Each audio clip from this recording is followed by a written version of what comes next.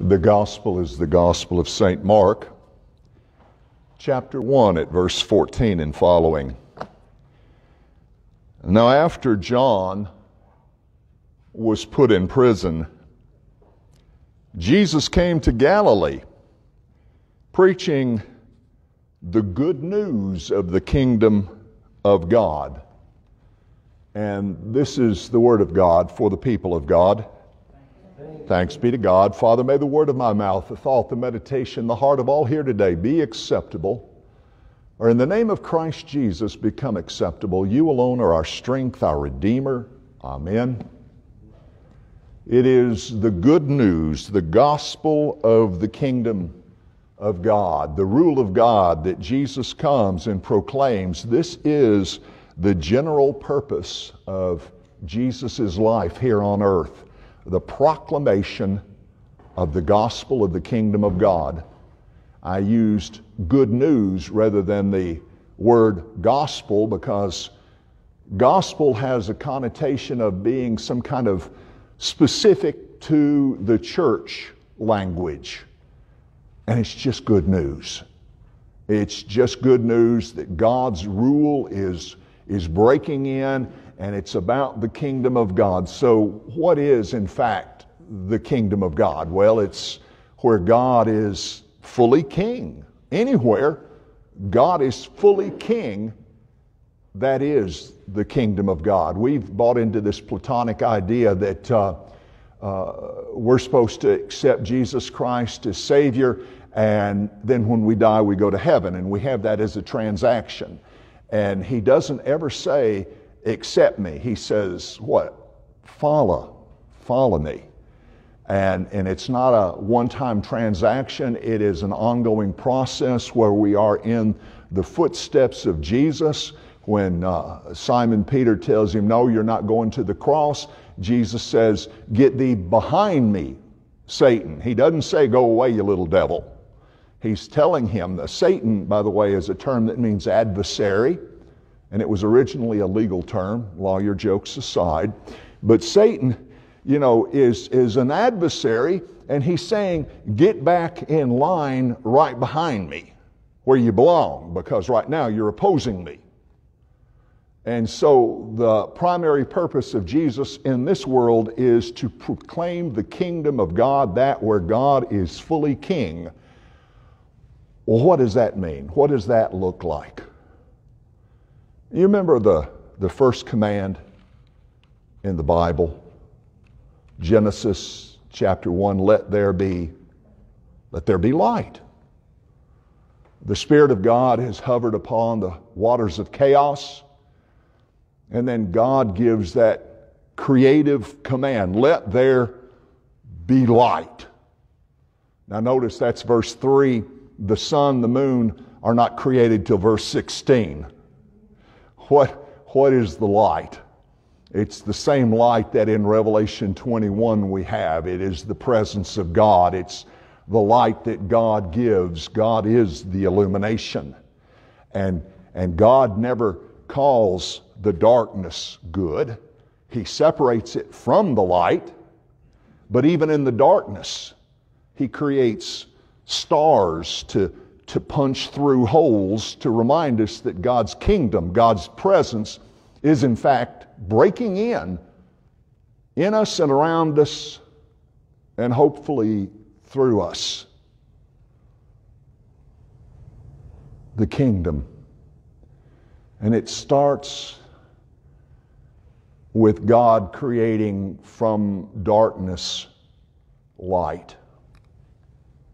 You remember Moses on the Mount of Sinai, gets in the presence of God, and what does he do? He glows.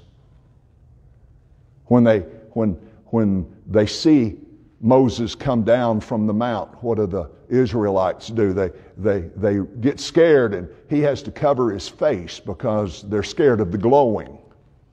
Jesus on the Mount of Transfiguration gets in the presence of the Father, and what happens? Jesus glows brighter than any soap on earth could make. His clothing, He glows from the inside out. It's the presence of God. It's that which God is, and it illuminates and it breaks in. All these Zoom calls we've been doing some time back, I was positioning lamps so that I could be seen in the Zoom call, and I evidently positioned one wrong because somebody was complaining that it looked like I had a halo. And I said, that's just the glory. I wish it were that easy. We're to be in the light of God until the light of God is fully in us. You remember John chapter 3, there is the story of Nick come at night. Nicodemus comes by night. But what does Jesus say after He gives us that famous 16th verse, for God so loved the world? He talks about light and He talks about darkness. And He tells us that, let me find the text here real quickly and I'll share it with you. And this is the condemnation, that the light has come into the world and men love darkness rather than light because their deeds were evil. For everyone practicing evil hates the light and does not come to the light, lest his deeds be exposed. But he who does the truth comes to the light, that his deeds may be seen clearly, that they are done in God. And so we have this presence of God. From Revelation 21 at verse 22, we hear there's no temple in the New Jerusalem. By the way, church doesn't make it to heaven. There is no temple in the New Jerusalem. But verse 23, the city had no need of the sun or the moon to shine in it, for the glory of God illuminated it. That is the ending story. We had in creation, God spoke and there was light. And in the new creation, Revelation 21 at verse 23, the light shines again.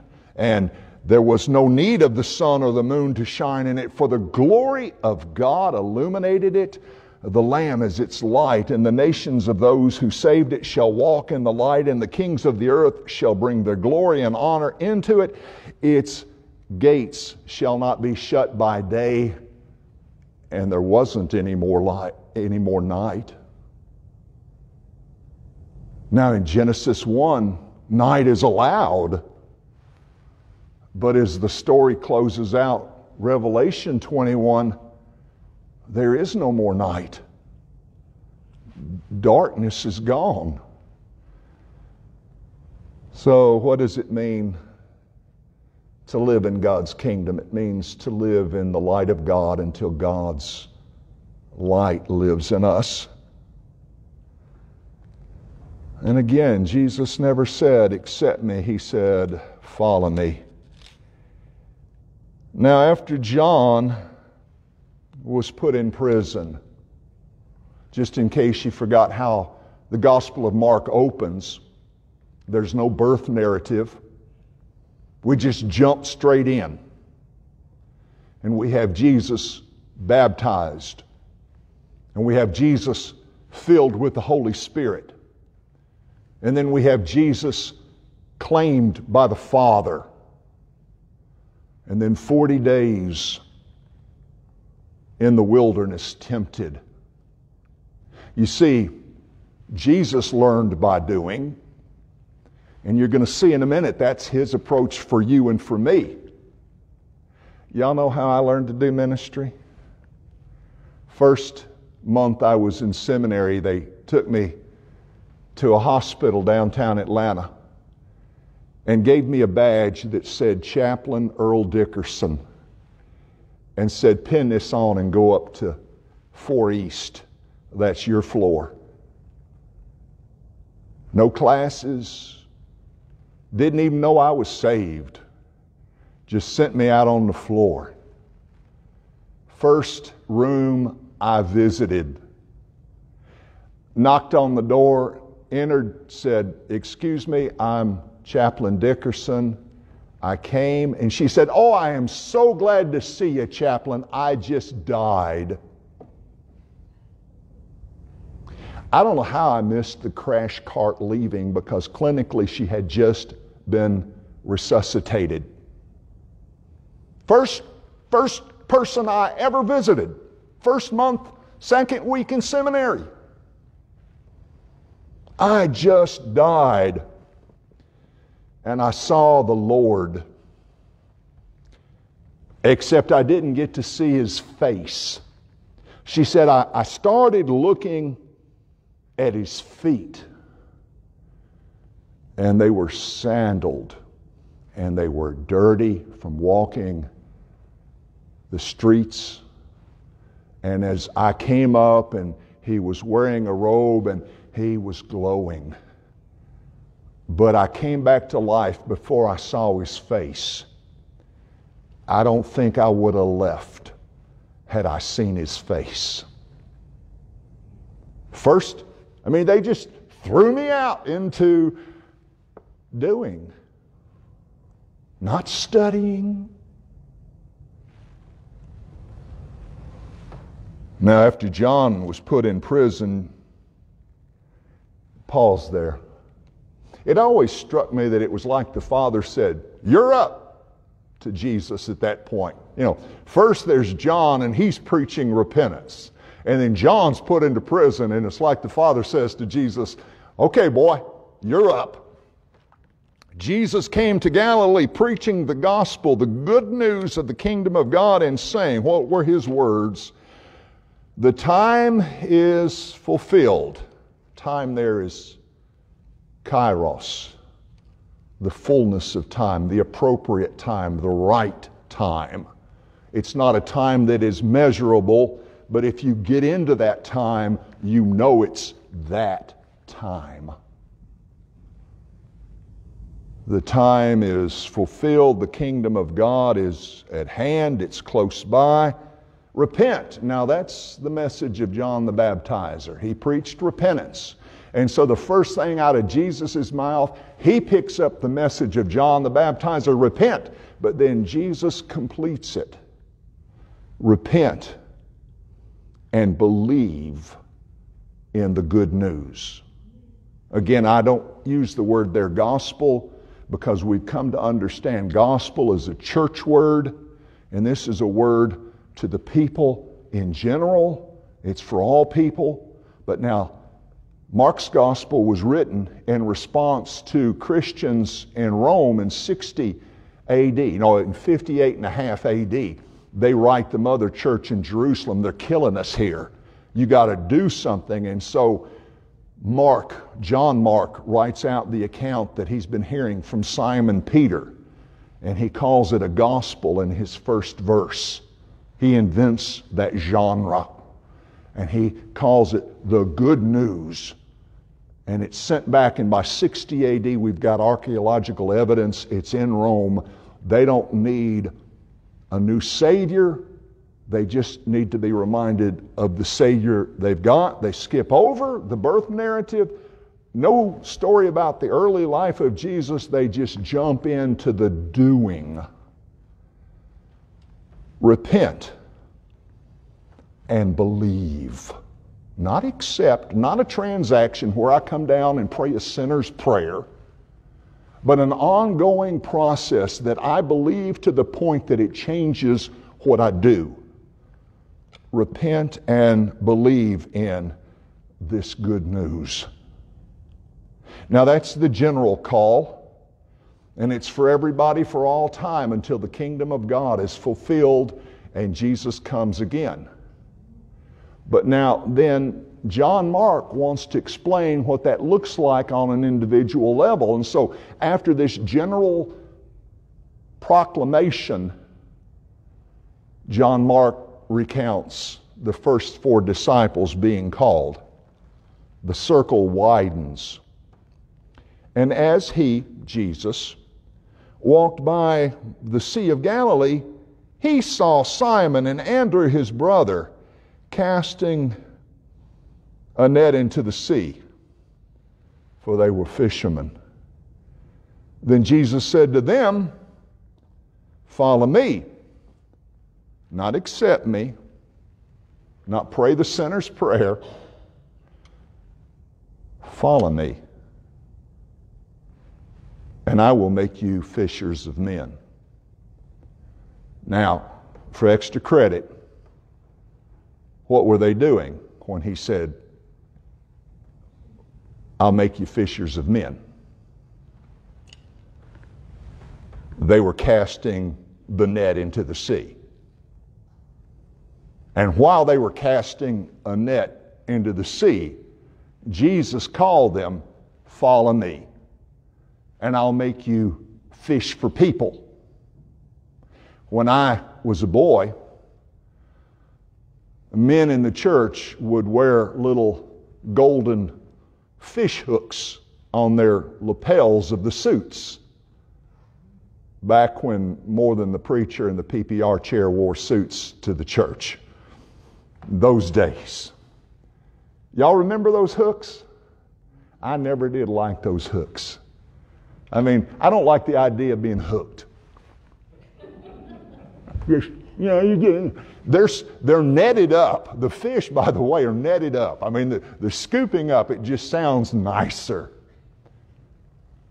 But he only said that to fishermen while they were fishing.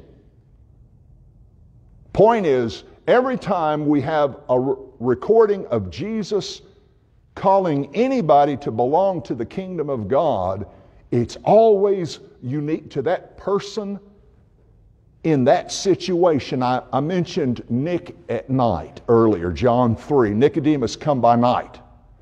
You must be born again, born from above. It equally means. He says that once. And yet we've made that the normative sentence for entering the kingdom of God. Are you born again? He says that once to one person, one time, and it's only that person and Jesus who are there, which means, of course, that Nicodemus had to repeat the story or we would have never had the story. And yet we've made that normative. Or we've told people, be fishers of men. To the woman at the well, John 4. Jesus said, if you knew who it was that asked of you for a drink, you would have offered him living water. To the man born blind, he said, what do you want? I want to see. But later, once he sees, Jesus asks him again, do you want to believe in the Son of Man? Well, point him out so that I can. It's me. And the man responds with faith. My point is, every time you and I are called to the kingdom of God, it's unique to us. There's no one size fits all. Y'all remember when clothing used to come, one size fits all? I would have hated to met that person. It fits nobody well. Jesus always calls us one at a time, uniquely us. Now, what can we say about this passage if we can't say everybody's called to fish for people? We can say that wherever you are in your life, whatever you're doing, in that moment, Jesus wants you, as best you are able, to live into the kingdom of God and do what you do for Jesus. I heard of a woman one time who was working as a cashier at Walmart, who would introduce herself as an evangelist of the gospel, cleverly disguised as a checkout girl. She had a grasp of what Jesus is calling us to do, to live as people of light. That we live fully into the kingdom, whatever you do, however you're doing it, wherever you are. Another mistake that's gotten made into the kingdom theology is this idea that we've got to go. And we quote Matthew 28, go into all the world. And we make it sound like the command is go. No, that's implicit. It's better translated as you go, where you go, whenever you go. What's the command? Make disciples. But you don't stay as a disciple. John 15:15, I no longer call you servants. A servant doesn't know his master's business. I instead call you friends. Everything Daddy taught me, I taught you. Friends, the beloved of God, with light living inside us. As he walked by the Sea of Galilee, he saw Simon and Andrew, his brother, casting a net into the sea, for they were fishermen. Then Jesus said to them, "Follow me, and I will make you become fishers of men." They immediately left their nets and followed him. Notice what is not said. What's not said is a statute of limitations. In those days, disciples picked their own master. Jesus is the master picking his own disciples. That is unheard of. And usually it's for a time period. And Jesus doesn't say, do this until something better comes along. And he calls them to leave that business. They're middle class. How do we know that? In a few minutes we're going to read that their fishing partners have servants. Servants. They're leaving the servants. They're getting on the dusty road and getting right in behind Jesus and following. And they're learning by doing. There's no boundary here. You know, later Jesus will say, take up your cross, get back in line, follow me. There's no explanation of what's going to come. The text continues. They immediately left their nets and followed him. When he had gone a little further along, he saw James, the son of Zebedee, and John, his brother, who also were in their boats, mending their nets. And immediately he called them. Why doesn't he say, be fishers of men? Because they're not fishing. They're mending their nets. He calls them. They follow. And they left their father Zebedee in the boat. What was that command that Moses came down out of the mountain, carved in stone by the finger of God? Honor your father and your mother, that your days may be long in the land. It's the first commandment with promise. They chunk daddy. I mean, they just leave. They left their father Zebedee in the boat with the hired servants. These people are not poor. And went after him. However God calls, it's always unique to you. It's always in the situation in which you are in. It's always learning by doing. But it's while living in the light of God, as the light of God becomes living in us. In the name of the Father, the Son, the Holy Spirit. Amen.